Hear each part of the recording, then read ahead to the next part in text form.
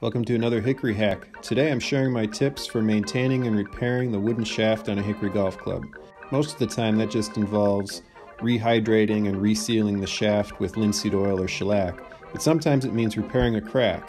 And these are nothing to be afraid of. We can actually fix these cracks and make these clubs playable again. If the shaft is crack-free, then all you'll need to do is reseal it with either TruOil or shellac, and I'll show you how to use both. So the first step is taking some 000 steel wool and basically roughing up the shaft. You're cleaning off any residue and you're opening up the grain of the wood so that it can receive either the linseed oil or the shellac. I'll spend a little extra time under the grip because there's usually some residual fibers here that need to be removed. I'll show you how to use the TruOil first. This is pretty self-explanatory. A little bit goes a long way, and I'm using a microfiber cloth here to apply it. I'll start down at the cone and basically just work my way all the way up to the grip area. I learned about using TruOil from the Hickory Golf Workshop in Vermont, and it's worked really well for me. Some people, however, have had bad luck with linseed oil and have reported that their shafts have become brittle or even broken because of it. That hasn't happened with me, and I like using TruOil, but in the event that you're worried about it, shellac would be the way you'd want to go. Like the TruOil, this is a very easy product to apply. A little goes a long way, and if you really want to make the shaft glossy, you would just repeat the sanding and application process several times until you've got it where you want it. If you're worried about fumes, shellac is definitely better than the TruOil. But both require good ventilation, and I actually had the door to my workshop open when I was doing this. So like the TruOil, I just did one coat and I was pretty happy with how it turned out. So now let's look at how we can fix a cracked shaft.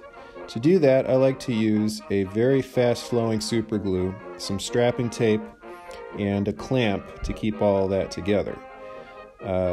This particular club has a very common crack in it. You can see my moving the head around reveals it. So I've taken the club head off, and what I'm doing now is taking toothpicks to keep the crack open so that I can get the super glue in there. I'll work my way around the crack wherever I can squeeze a toothpick in. And then with the help of the toothpick gaps that you've created, you've got enough space to get the super glue in there, and gravity will do the rest for you. If you can get it into the crack, gravity will feed the super glue in, and I just work my way all the way around the crack. Any spot that I can see interior wood beneath the crack, I'll put super glue on, and I'll try to get the toothpicks out as fast as possible because this is pretty quick setting super glue. I'll wipe off the excess. Also notice I'm wearing gloves here because it will stick to your fingers pretty quick. So with the excess off, I'll give it a quick clamp before I put the tape on, and then I'll wrap the tape along the crack.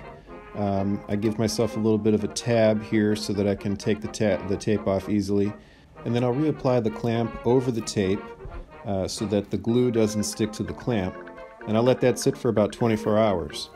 The nice thing about the strapping tape is that it doesn't leave much residue when you take it off, and it comes off of the glue really easily. So then I'll test the crack, and as you can see, it's pretty sound. So all I need to do now is reseal it using the steps from the first part of this video, and then use whipping to reinforce it. Here's another common crack that you'll come across. This is actually in the cone of the shaft and stretches about 4 inches into the shaft. But that makes this one really easy to fix because you can get the toothpick in there and create a large gap so that the glue is able to flow freely in.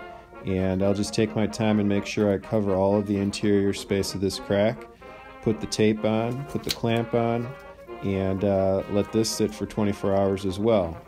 So now that this shaft is sound again, I'll use steel wool to get rid of the rest of that residue. I'll reseal it, and I'll reinforce it with whipping thread, which I'll show you in a future Hickory Hack.